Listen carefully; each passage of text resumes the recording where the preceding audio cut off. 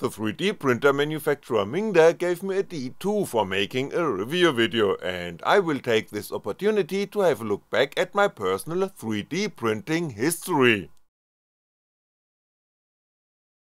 My first contact with 3D printing technology took place almost 4 years ago, and the kit printer I tested at the time is now used to demonstrate how desktop printers have evolved over time.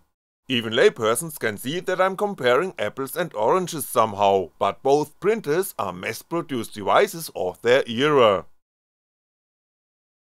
While 4 years ago several hours passed by from unpacking the kit until the first print could be started, this time duration shrinks to significantly less than 1 hour with the Mingda D2. This is because the D2 ships more or less completely assembled. The assembly starts with screwing together socket and top frame, to which reinforcements are then attached. Now the print head and the cover on the motor or the X-axis, as well as the filament holder, have to be screwed on. The final step is to plug in the cables. With that, the assembly of the printer is done. The electronics of the kit printer is attached to the frame without any cover.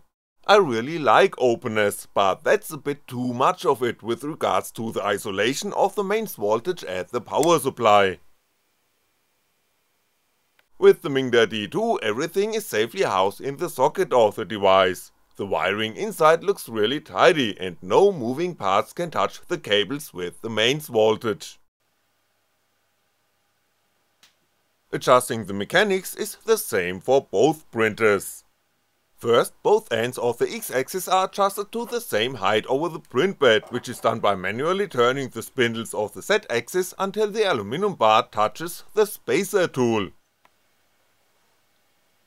Then the print bed is brought to low position at all 4 corners. After switching the printer on, the Z-axis is homed. The print head is then moved to the corner points by hand.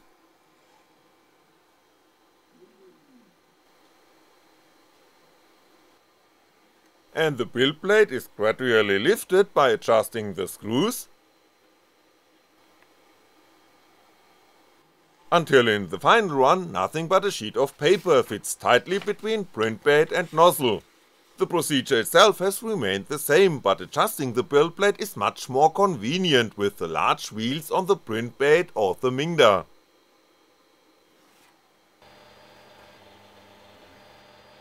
Both devices have a heated print bed, but due to the thermal insulation and the higher input power, the maximum temperature of the Mingda is significantly higher than that of the kit printer. 40 degrees Celsius are reached after about 2 minutes, 60 degrees Celsius after 3 minutes, 90 degrees after 5 minutes, and finally 100 degrees Celsius after about 6 minutes, which is more or less the maximum temperature, whereby the ambition temperature in my video studio is 15 degrees Celsius. 4 years ago, printing was done on masking tape, a common method to achieve a reasonable adhesion of the first layer on the print bed. The latest technology used in desktop printing is a plastic coated metal plate that sticks magnetically to the print bed. The big advantage is that even objects with a large base area can be easily removed from the build plate after printing.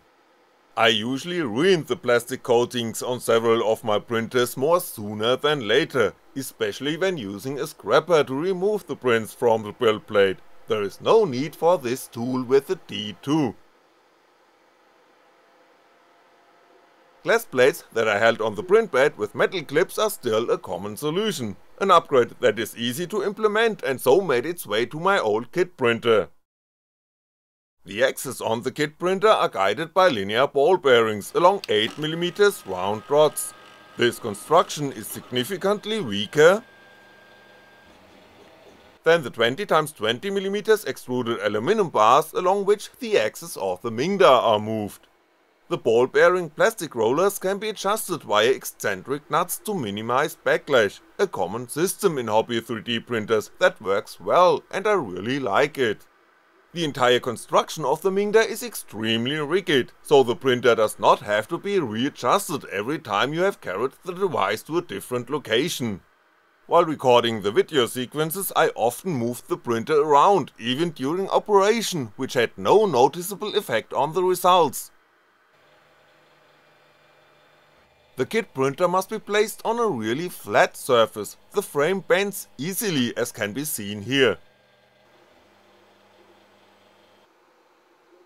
In the 4 years that lie between the production of the two devices, Bowden extruders were popular, but currently the trend is going back to the good old direct extruder that the kit printer came with. I am a big fan of the direct extruder, as it can also print flexible materials and it eats even the cheapest filament that comes with not so constant diameters. The Mingda D2 does not follow the trend towards more and more compact printheads, which I also like, as the components are more easily accessible whenever an error occurred during operation. A clogged nozzle or stuck filament is easier to clear with the parts being more easy accessible. I also like that the airflow for part cooling has a fairly large cross section and the fan isn't attached tightly to the nozzle.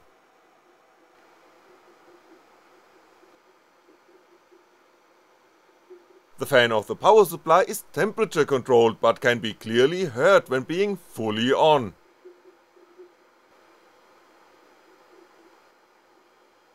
With the new stepper drivers on the mainboard of the Mingda, the drives of the axes work very quietly.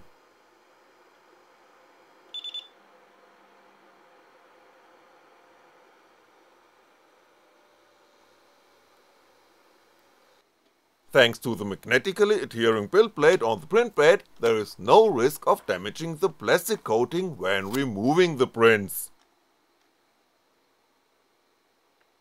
While the microSD card has to be inserted on the mainboard at the back of the device with the kit printer, the standard SD card slot on the Mingda can be easily reached on the front side. The color touchscreen of the D2 with a diagonal of 8.9cm reacts very well to all inputs, and the printer menu is clearly structured, which makes the device very easy to operate. 4 years ago, 4-line LCDs with buttons or rotary switches were state of the art at desktop 3D printing, which also works well, but sometimes takes a little more time to reach the goal. The number of adjustable parameters has also changed, from as much as possible towards less is more. If the machine parameters are set correctly in the firmware, they no longer have to be changed during operation, which makes the user interface more beginner friendly. 3D printing is getting further and further out of the makerspaces, so that ease of use is rated higher than the possibility of exploring and improving printing as such. While speaking of research and development, many manufacturers, including Mingda, seem to have problems with publishing the source code of the firmware, including the changes made for their devices, timely for all printer models. The GPL license of the Marlin firmware, on which the firmware of the Mingda D2 is based, requires to do so. Before buying a printer you should make sure that the firmware is not only offered for download as binary file. The version published on the pages of Mingda is for the D3 Pro, however this printer model uses the same mainboard as the D2, so that only the dimensions of the print bed have to be changed. The print quality has steadily improved over the years.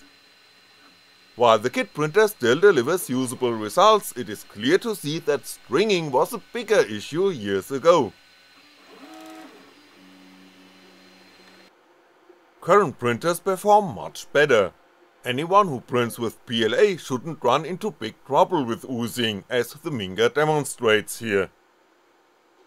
When removing the strings, the bumper made with the kit printer broke at the long holes, the wall thickness is only 2mm. The printhead of the Mingda works much more precisely, resulting in prints that are more sturdy so that there is no risk of breaking the part when screwing the component to the chassis of the robot. Due to the more rigid frame and the more precisely working printhead, the D2 can print with significantly higher speed, while with the kit printer with a 0.4mm nozzle and 0.2mm layer thickness, 30mm per second represent the maximum for exterior walls in order to achieve useful results. With the Mingda, this can be done easily with 60mm per second, as can be seen here. The PLA exits the nozzle with constant rate and there is no skipping of the extruder motor, the 2mm thin walls are printed nicely. When setting the same speed as with the kit printer, the results of the Mingda are significantly better. 4 years of research and development between the devices make a difference. If you simply need components for your own construction that somehow work, you still can achieve useful results with the old kit printer. I still like those devices. However, as already mentioned, you can reach your goal faster with the D2 thanks to the improved ease of use. With additional effort, the kit printer can be upgraded with a filament sensor and a function that continues printing after a power failure. However, both features are standard on the Mingda. Especially the filament sensor will save one or the other print job. As already mentioned, direct extruders are much better suited to process different filaments. Here I'm printing the tire for a robot vehicle, which is made of thermoplastic polyurethane, a rubber-like, very soft filament. This also works fine, the printed tire fits perfectly on the rim.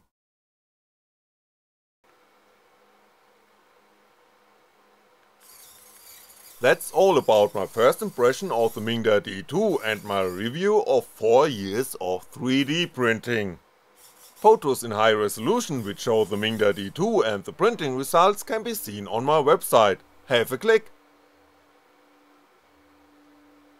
While recording this video I printed the parts for a new type of rover which I will introduce in the next video.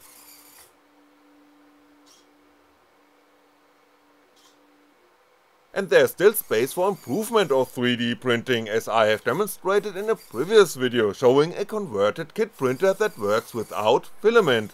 More on this is coming soon. Thanks for watching and I'll be back.